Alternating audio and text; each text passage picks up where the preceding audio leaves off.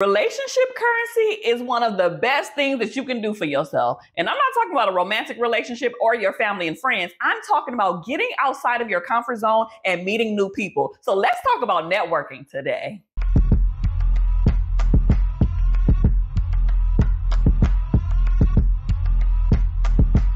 Hey everybody, welcome back to another episode of the Keandra Jackson Show. I am your host, licensed marriage and family therapist, Keandra Jackson. Oh look, I know when I said the word networking, y'all were like, oh, this ain't for me. But guess what, baby? It is for you. So we use the word networking a lot. And oftentimes we use it in the entrepreneur space, or even when you have a regular 9 to 5 and you go into corporate events and you meet new people in or outside of your industry, you have to get outside of yourself and know how to work the room. So we're going to talk about some tips, some tricks, some things that you can do to make sure you're staying connected with other people so you can go to the next level. Whether you are an entrepreneur or you work a regular 9 to 5, you're going to find some benefit in this video. Before we move forward, tell me a little bit in the comment section, how comfortable do you feel with networking? Like meeting brand new people that you never met before, that you didn't know, and then trying to build that authentic relationship and that relationship currency. How do you feel about that? So the first key is building genuine connections with other people when you are networking.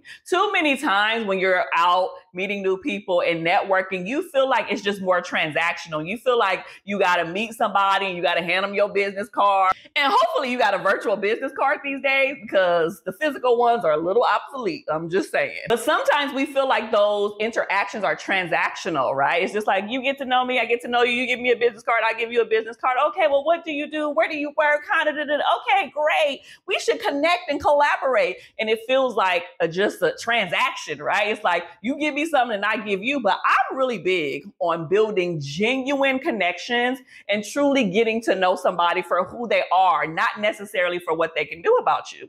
So here's a quick little story. I was actually a keynote speaker a few weeks ago at an event here in Los Angeles called EmpowerCon. And after I got off the stage, I had a vendor table where I was selling all of my books and products and services. And of course, people always come up to me, they talk to me, they take pictures with me, they say how great I was as far as my keynote goes and my topic. And so I met a really high power executive producer that is in the TV and film industry. Mind you, I am a media personality. I do a lot of television, reality show, news, documentaries, all of the things. And so I immediately was like, oh, this is someone that I should connect with. And so my initial response was to make it transactional. Oh, okay, cool. Let me give you my number just in case you got a project. Bring me on as an expert. And then I stopped and said, okay, hold on, pause here. Before I do that, let me really get to know this gentleman for who he is. And he was like, you know what, Keandra, you're amazing. I want to connect you with this person. And I know this person, and that's linking it. And he was wanting to and willing to connect me with people. But before he did that, I literally stopped him and said, I appreciate you for connecting me or trying to connect me with all of the dope people that you want to get me to know. And I'm here for that. Let's be clear. But I want to get to know you for who you are, not for what you can do for me.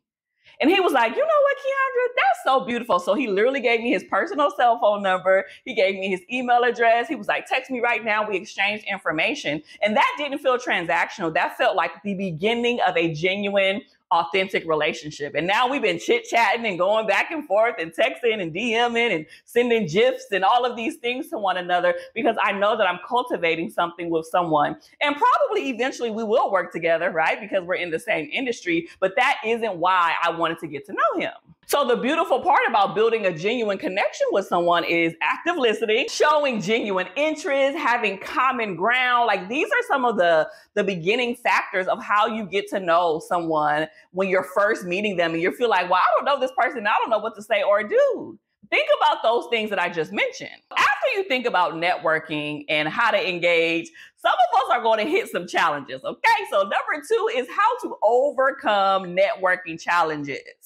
Many of us are either introverts, we're shy, we're not sure, we're insecure, we don't know what to say, we don't know what to do. And this prevents us from meeting new people. This prevents us from going to that next level. This prevents us from interacting with other people when we're at events, when we're at meetings, when we're in public, when we're wherever. But I want to break down all of that fear of rejection, not knowing where to start, and all of those things. I already gave y'all some tips about active listening, common ground, common interest, and all of those things. Those are the foundation foundation, but here are some additional things that I want you to consider. Your greatest superpower is being your authentic self.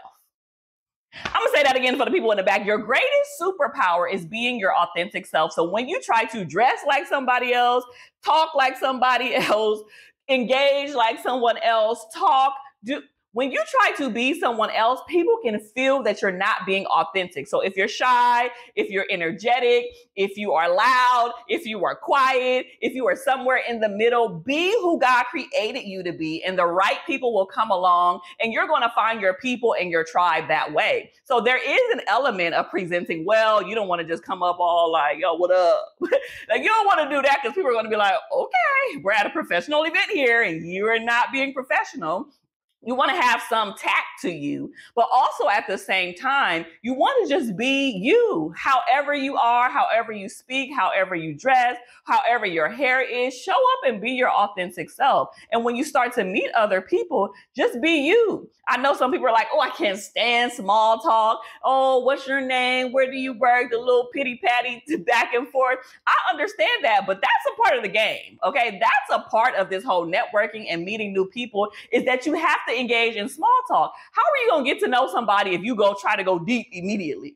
Right? Like, you can't meet someone 2 seconds and then you're like, so tell me about your childhood. Like, they're going to be like, okay, weirdo, how about you get my names? Nice to meet you. How are you? What led you to come to this event today? Who do you know here? What do you do? What is your industry? You have to do those smaller questions first. And then that'll put you in a position to be able to really build that genuine relationship with them, but then go deeper as time allows. And so we have to understand that relationships take different types of cycles and patterns and time frames in order to grow. There's some people who will stay at a pity patty small talk phase for a while. There's some people who can go deep quickly. There's some people who might take months for you to get to know, years for you to know. Some people you click right away and you just felt like you've known them forever. At the same event that I just told you guys about at EmpowerCom, I met another guy who is the founder of a nonprofit here in Los Angeles called Create Now.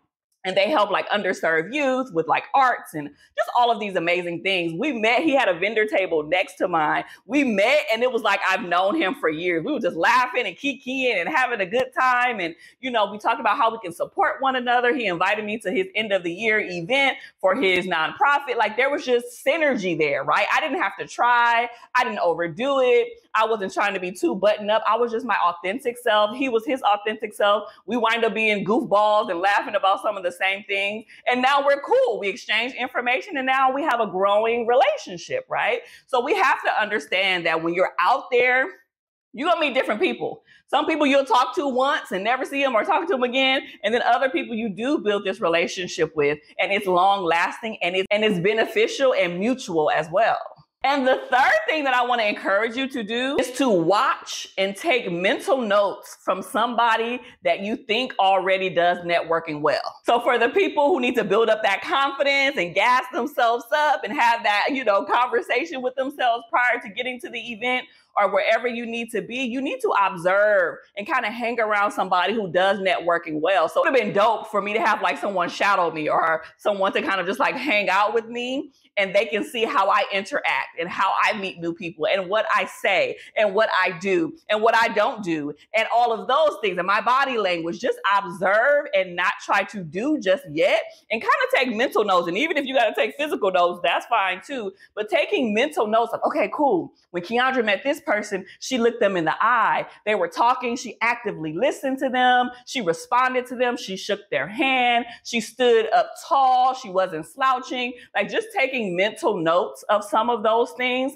can boost your confidence, because when you go out to try to do it, you already have a blueprint. When you go out to try to do it, you can implement some of the things that you've seen another person do. And this is so powerful because we learn vicariously sometimes. Sometimes we learn from seeing and watching other people do it.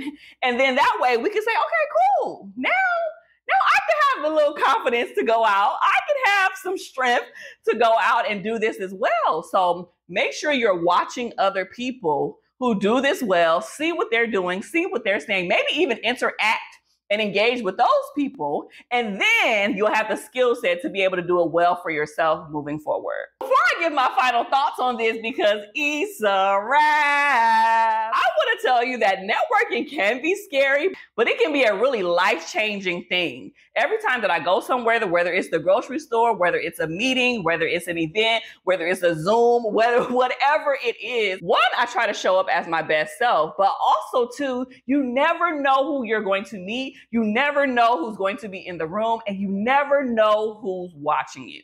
I remember being at an event one time, right? And I was just networking and talking to people and being my genuine self. And of course, you can't meet everybody. So there's likely people who you're not going to meet. Literally like 2 weeks after that, I go to another event and there's someone else there who I didn't meet, right, previously. And then they mentioned, hey, I saw you at an event like 2 weeks ago. We didn't get a chance to talk, but I liked your presentation. I liked your keynote, and I want to bring you in to train my staff for mental health, like wellness type of thing that we're having at my company. And so I didn't even talk to him, right, 2 weeks before. But now I met him and saw him at another event. He remembered me, and now I got a bag. Okay, now I have another opportunity because he saw me somewhere else. So again, you never know who's watching you. You never know what they're saying. You never know who you're going to run into. So this is why networking, bringing your best A game, making sure you are on top of things, making sure you are a nice, presentable person, that you are not someone who has like resting bee face, looking mean all the time. So when someone tries to come up and talk to you, they're like, "Ooh, this person is mean," or "I don't want to approach her because, you know, she's looking a type of way." Be welcoming, be inviting, because that's the energy that you want other people to have about you. So thank you so much for watching another episode of the Keandra Jackson Show. I hope to see you soon. Make sure to like, comment, and subscribe, and I'll see you in the next episode. Bye.